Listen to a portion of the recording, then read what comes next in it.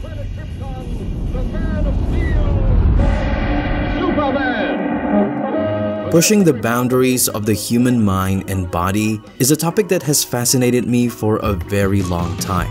Perhaps it's because it reveals how much we take things for granted in our day-to-day lives. It's only when they're absent in our lives is when we finally realize their value. In this instance, I'm curious about time. What would happen to us if there was no way to tell the time? I'm not just referring to the watch on your wrist, also to the sun, the moon, and even the stars. What if there was absolutely no way to indicate the time? Before we continue, let's give a shout out to today's sponsor, Babbel. If you don't know, Babbel is a top-tier language learning app that's making waves worldwide. But what makes it so different from the other competitors? Well, it's got the academic seal of approval, backed by researchers from Yale University and Michigan State University. They found it to be a powerhouse when it comes to language learning, with learners able to speak their chosen language in just 3 months. Plus, it's all about real-world practicality, covering everything from travel to business and more. Here's a quick fun fact for you. Bilingual folks tend to have more gray matter and white matter in their brains. In simple terms, their brains are wired for peak performance and learning, unlike those of us who speak with just one language. When I stumbled upon this nugget of information, I was absolutely fascinated, which is why I'm thrilled to have Babbel as a sponsor for today's episode. Now, what really sets Babbel apart is the fact that it's designed by actual language teachers. This means you're getting lessons that are thoughtfully crafted to help you become fluent in your chosen language. And that's not all. Babbel even offers live classes. If you sign up using links in the description or pinned comments, you'll snag 2 free live classes with your subscription. Speaking of subscriptions, Babbel has a variety of options to cater to your specific needs. And here's the cherry on top. As a special treat for my viewers, when you sign up through our partnership, you'll get a whopping 60% off. Plus, there's no risk involved thanks to Babbel's 20-day money-back guarantee. Big thanks to Babbel for making this episode possible. Now, let's dive right back into the video. In 1961, French geologist Michel Siffre, who's also an avid cave explorer, discovered an underground glacier in the Alps along with his team. Initially, he intended to study the glacier for a 15-day duration. However, as months went by, his ideas became grander and he decided to extend his stay to 2 months. Instead of just studying the glacier, he had an even more ambitious idea, something that had yet to be proven at that time. Essentially, the same question I posed at the beginning. What if there was absolutely no way to tell the time? Now, how did he come up with this idea?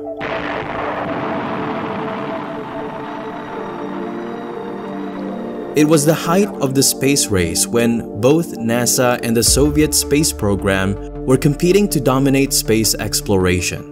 At that time, we knew very little about human capabilities in space, so it made perfect sense for Michel to seize the opportunity to find out what would happen. Eventually, he secured funding from NASA, and the following year, he began his experiment. He entered the cave using a rope ladder, descending slowly into the dark, icy depths to study something no humans had ever done before. Embarking on such an incredible journey required not only an unbelievable level of determination and courage, but also a profound level of passion. The journey into the cave, which curved into an S shape, could have easily shaken Michel's spirit, but it didn't. His mission was to keep his team on the surface informed about his well-being and his estimation of the time through a one-way telephone. So, how do you think he did? In just a month, his team informed him that the experiment was over. Michel was baffled because there was supposed to be another month left to go. But in reality, Michel's estimation of the time was off by 25 days.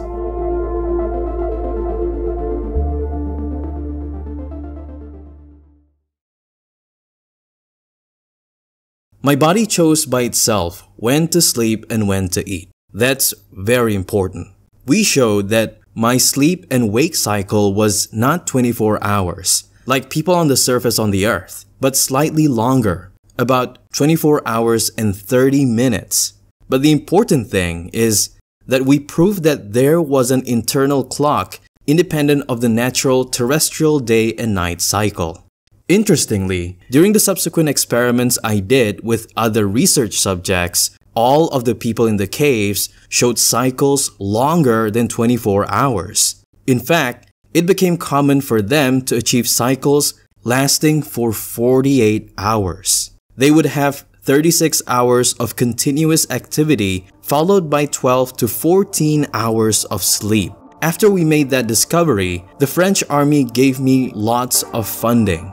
They wanted me to analyze how it would be possible for a soldier to double his wakeful activity. His experiment was such a monumental success that it attracted substantial funding from numerous institutions to conduct an even more ambitious expedition. But what amazes me even more is how he opened up a new field of study, chronobiology, which completely changed our understanding that our bodies operate solely within a 24-hour cycle. Moreover, here's what he looked like when he got out of the cave. Quite an uncanny resemblance to an astronaut, don't you think?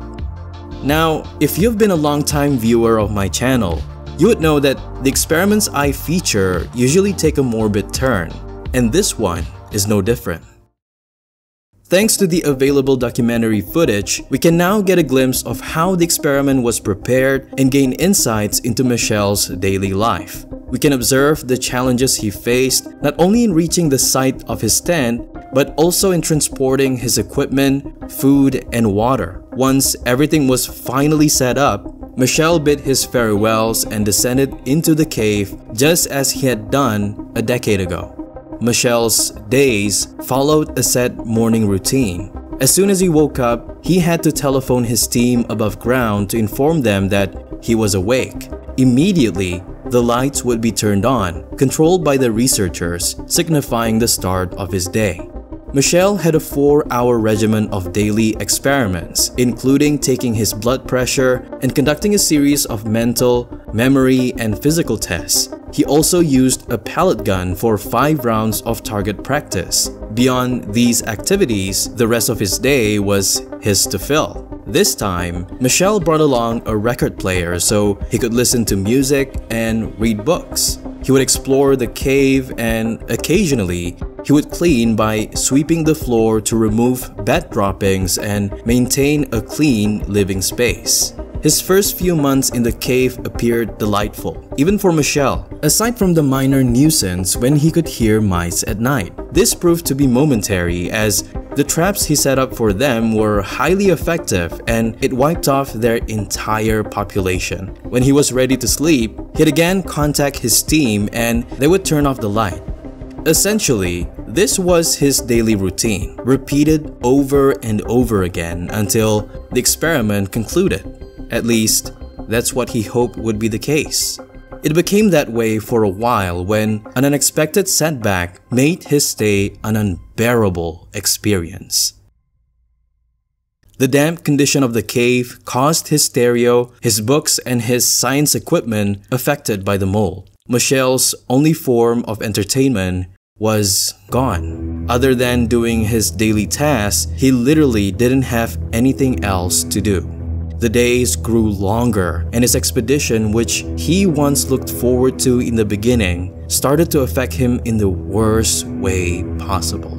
He longed for company but didn't have anybody to talk to. He began to feel resentful every time he looked at his phone because he couldn't talk to anyone. Remember the family of mice he wiped out in the beginning? He began to feel remorseful for them because if he had not killed them, he would at least have a living being to have him company, which is why on day 162, when he heard a noise and realized that another mouse had come to visit, he was ecstatic. Another living creature exists in Midnight Cave, he wrote in his journal. If I trap this rodent, I will have a companion. For 8 days, Michel's time was consumed trying to catch and tame the mouse. He used a pea, then some jam placed beneath a propped-up casserole dish. The mouse, named Mus by Siffre, was timid and avoided capture. Finally, when Mus was caught, here's what happened. My patience prevails. After much hesitation, Mus edges up to the jam. I admire his little shining eyes, his sleek coat. I slam down the dish. He's captured. At last, I will have a companion in my solitude. My heart pounds with excitement. For the first time since entering the cave, I feel a surge of joy. Carefully, I inch up the casserole. I hear small squeaks of distress. Mus lies on his side. The edge of the descending dish apparently caught him on the head. I stare at him with swelling grief. The whispers die away. He's still. Desolation overwhelms me. Michel felt empty. He began to feel like the reason why he stayed in the cave was slipping away from him. With no indication of the experiment nearing its end, Michel began to lose hope. 9 real days later, fortunately, Michel's 6 months of isolation came to an end on August 10th. Although he had to remain underground for almost 4 more weeks for further tests, he was finally joined by scientists. To say that Michel was overjoyed would be an understatement. Upon emerging from the cave on September 5th, Michel found himself a changed man. His eyesight had deteriorated. He developed a chronic squint and he experienced some psychological troubles. In the end, Michel's experiment showed that he settled into sleep-wake patterns that were just a bit longer than the usual 24-hour day, similar to what happened in his first expedition. However, as time passed, his sleep-wake cycles became more unpredictable, ranging from as short as 18 hours to as long as 52 hours. What's intriguing is that there seemed to be a connection between the number of dreams during sleep and the length of one's waking periods. Roughly for every extra 10 minutes of daily activity, you would gain an extra minute of REM sleep. Additionally, the more you dreamt, the quicker your reaction time became when you woke up. This discovery even led the French military to explore drugs that could boost dreaming, with the hope of stretching soldiers' active hours to 30 or more. Ever since then, Michel continued to contribute to our understanding of the human chronobiology and has conducted expeditions involving other explorers. These extraordinary experiments serve as a testament to the remarkable nature of humanity. In a pursuit to understand our own body, we venture into the unknown and adopt unconventional practices. But at the same time, it's important to know our own limits because one of Michel's expeditions in 1988, which involved the participation of a brave explorer, had such a heavy toll on her that her well-being was affected even after the expedition. Although she broke the record for the most amount of time spent alone in an underground cavern by a woman, staying for 111 days, tragically, on 18th January 1990, she was discovered lifeless in her car, succumbing to a barbiturate overdose. During the experiment, she astonished observers by sleeping extraordinarily long hours, once logging a 31-hour slumber and even nodding off for an astonishing 18 hours during one afternoon, which she believed lasted mere minutes. On average, she fell into a routine of 20 hours asleep, followed by 30 hours awake throughout the experiment. While Michel relied on his internal clock, gauging his activities by his fatigue, Veronique kept time through her menstrual cycle. Normally a 28 to 30 day cycle, it remarkably shortened to 18 and eventually 11 days during her confinement. The true cause of her death has been confirmed, but the mystery lies in her thoughts during those moments. The only hint we have comes from her book, Alone at the Bottom of the Pit, where she delves into her fear of staying in hibernation.